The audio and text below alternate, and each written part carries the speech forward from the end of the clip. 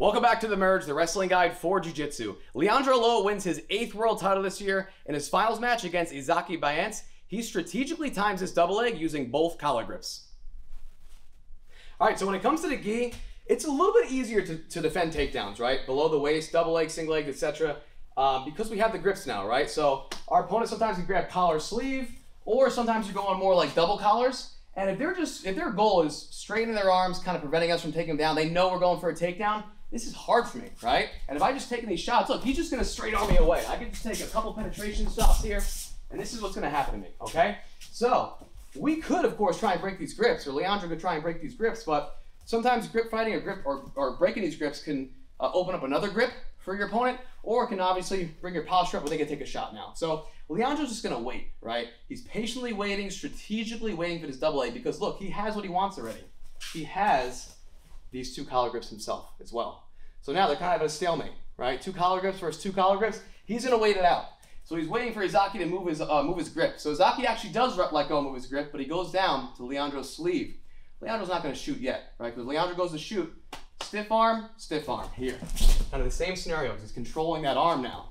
So once Isaque moves from his sleeve over the back, he tries to make a grip here. This is when Leandro's opening's up. This is when the opening happens, okay? Because now it's 1 arm pushing into my chest versus 2 of his arms pulling him forward, okay? This arm is no longer doing anything. It's not in the way of Leandro anymore, okay? So what Leandro's gonna do is he's gonna take this double leg, but notice when he takes the double leg, look at Isaque's feet. They come forward, both of them come forward due to the hard pull that Leandro is doing, okay? So this setup is just beautiful. It's perfect with the gi on, okay? He's simply lowering his level, and as he lowers his level and hits his knee, he's pulling. So watch my partner's feet here. See how they're both, he's meeting me. I'm not just dropping to him. I'm pulling him in and we're meeting in the middle. So Leandro's pulling him forward, dropping down to the knee, into the double leg here.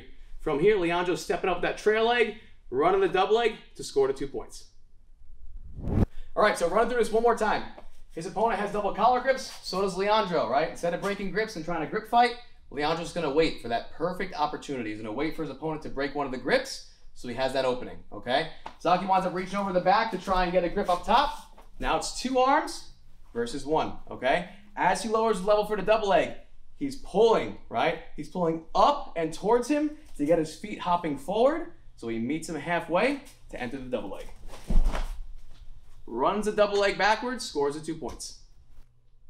Thanks for tuning back into The Merge. For more episodes, subscribe to our YouTube channel, and I'll see you guys next time.